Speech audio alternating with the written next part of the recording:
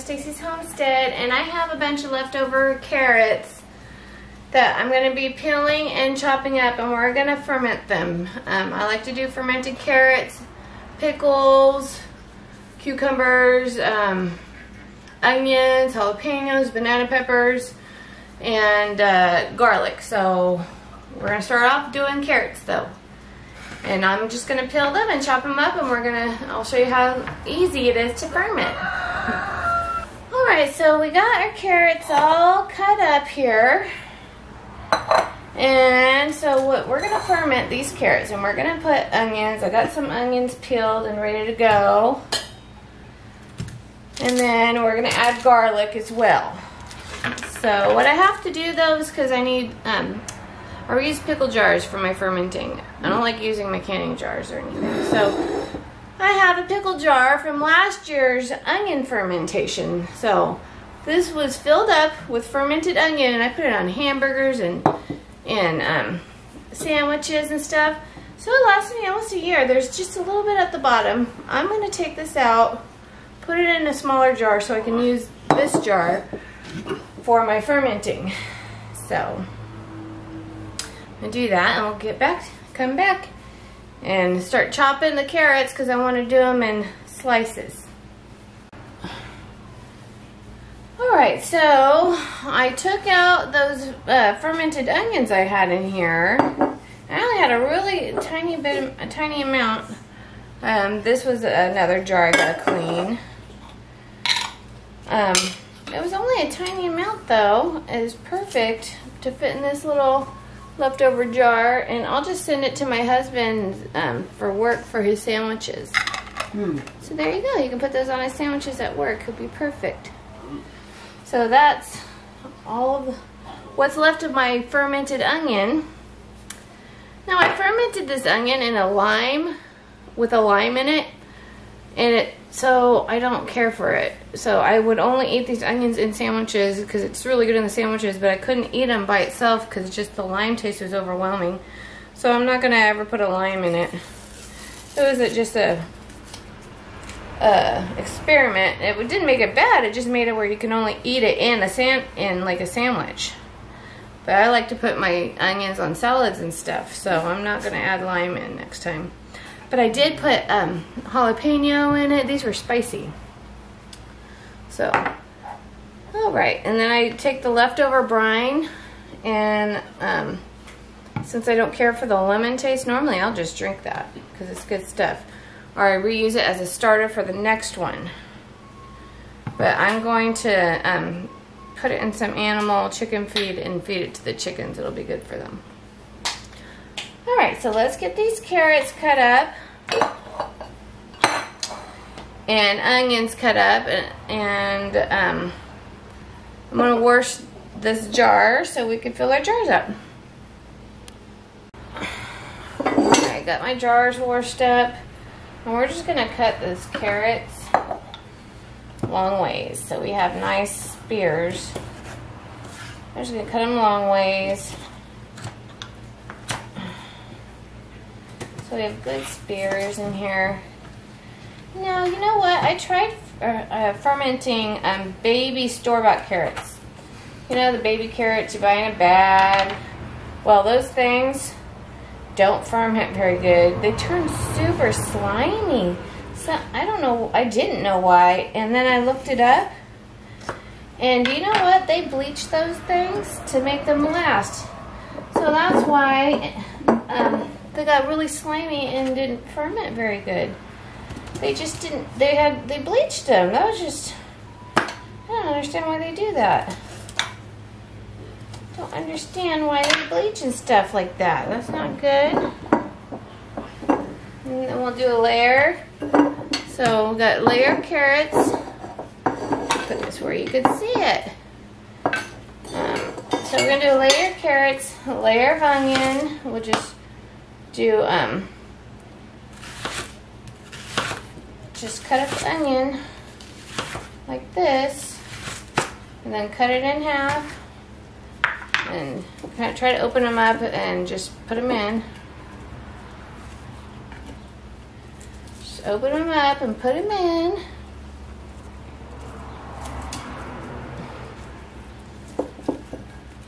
right. All right, and then I think we'll just do 3 onions in this. 3 onions, just to give it flavor.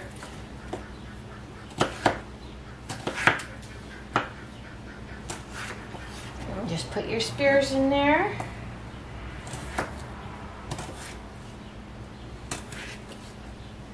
I just do, they're not pretty, they're just rough chopped, you know, just roughly chopped up. Just a rough chop of them.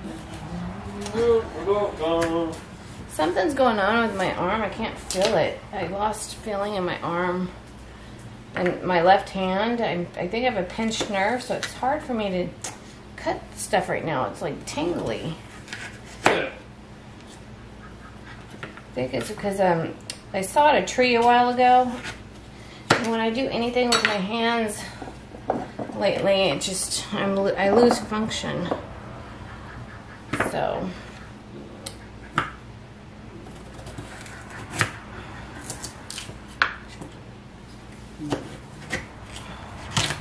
mainly with my left hand, because I'm left-handed. I do everything with my left hand.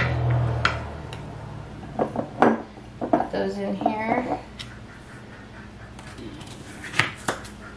No, I think these are too long spears. I'll just cut these in half like that. There we go. Cut them in half. Like that, push them in.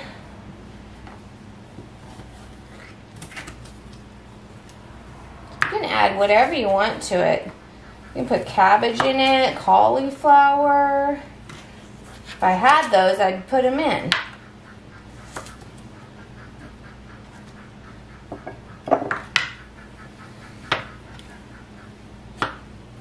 So this is really good. This is a good snack. You just take a couple out and snack on them with some olives and cheese and crackers. It's really delicious. My son is really healthy, and my youngest son, loves stuff like this.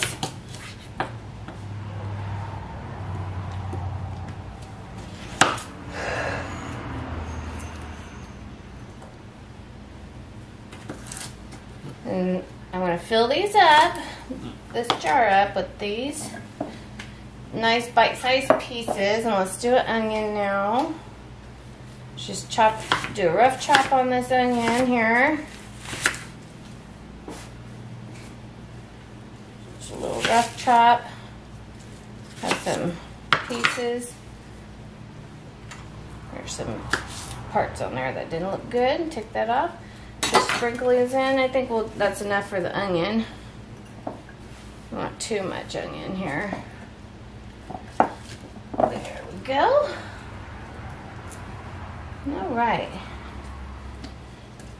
Put that onion in. We'll save. I have 2 other onions. I'm gonna save for something else. We'll just put them in the fridge. Okay, put that right there. And then let's get some garlic before it gets too full.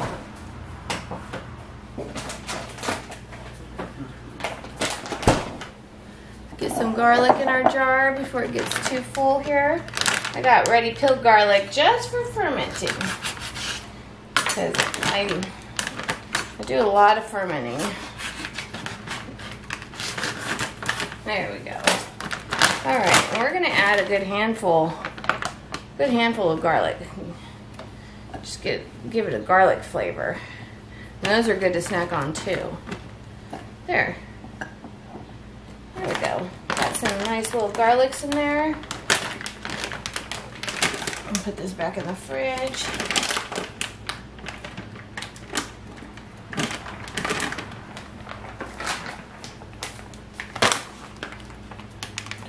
Fruit flies love my house because I ferment so much and they smell it. They can't get to it.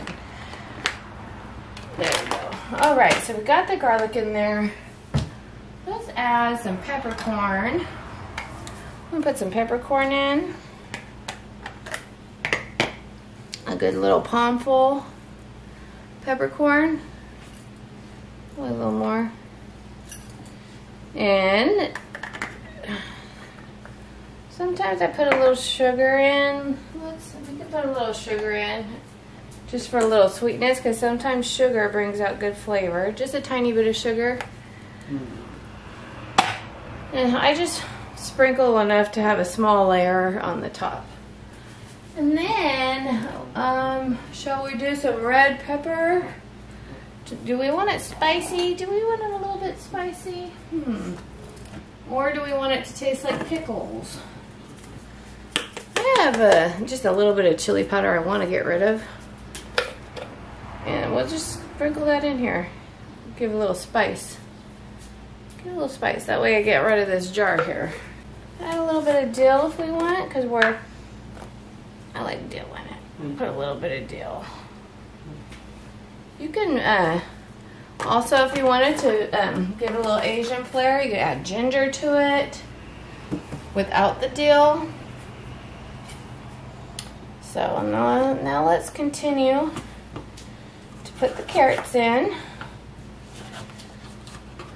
You can put pickling spice in here. I don't like pickling spice very much. I have some. I just not very fond of it. I'm going to try to put these in here.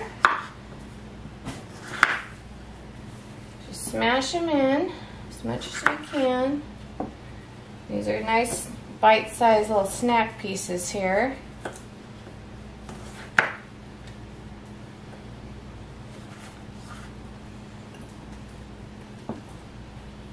A little spicy garlic. A little bit spicy garlic going on.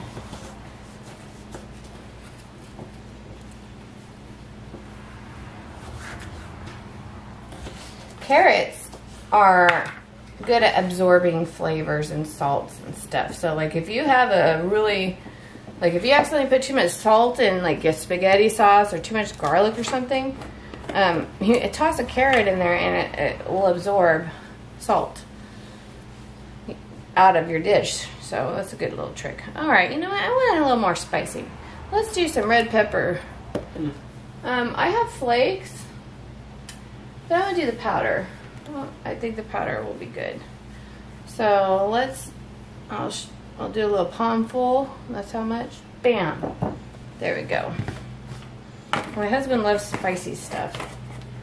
We'll make it spicy for him. I already make kimchi, so we don't want it to make it taste like kimchi though either. And it won't. Kimchi has its own flavor in itself. Alright, because let's do another carrot real fast. Alright. There we go. Got that in there. We want to make sure it fits under the brine, because any vegetables that are sticking out of your water, your brine, will get moldy. So I don't worry about weighing it down. Weights are just a gimmick. I've fermented for years. You don't need weights. You either stir it every day or push it down. Just as long as you push it back under the liquid, you're good to go. That's all you have to do. Just check on it every day. And the weights tend to get stuck and they fall under. So many people complain about them. I tried it with a rock once when I first started. But over the years, you just know that all you have to do is make sure the water is covering the top, and every day you just take your little handy dandy masher and mash it down and you're all good. Alright, that's it. So we're going to put some salt in. And I'm going to use kosher salt. You can use sea salt. Let me go get this kosher salt. I'm going to use kosher salt. You can use sea salt, any salt you want that doesn't have the added iodine in it. I mean, if you use the iodine one, it's just going to make it cloudy. It's not going to be harmful. It'll just be cloudy. But, alright, so I always guesstimate. You know, when I first started fermenting, I thought you had to be super exact in salt, but you don't. So you might want to start off tasting it. And if it tastes like salt water that you can swallow and drink, you're good to go. You want it to be salty, but not too salty where you can't swallow it. So I just would put enough in, taste it. If it's, you want it to have a strong saltiness, like the ocean almost, but a little less. So you want it like, if you like pickle juice, you know, like you want to be able to drink it, because you want to drink the juice too if you can. It's really good for you. All right, so in my experience, you don't even need a whole lot of salt sometimes. You just need to get that fermentation going. The salt is the food, and it's the preservation of it. All right, so this type of jar, I'm just going to put a palmful of salt, about 3 palmfuls, and that would be about 4 tablespoons for y'all. So put 4 tablespoons of salt or so, probably more. You want more than less, right? You know, an example of the saltiness flavor you want is like soy sauce. You know, soy sauce has a salty flavor, but you want to drink it and eat it. Well, that's, you just want it salty enough like that. So we're gonna cover this up, and then I'm gonna taste it. I don't usually taste it, but I will, just to, yeah, it needs more salt. So I'm gonna do a couple more palmfuls. So 1, because remember, carrots soak up a lot of salt into them. All right, this salt's not coming out.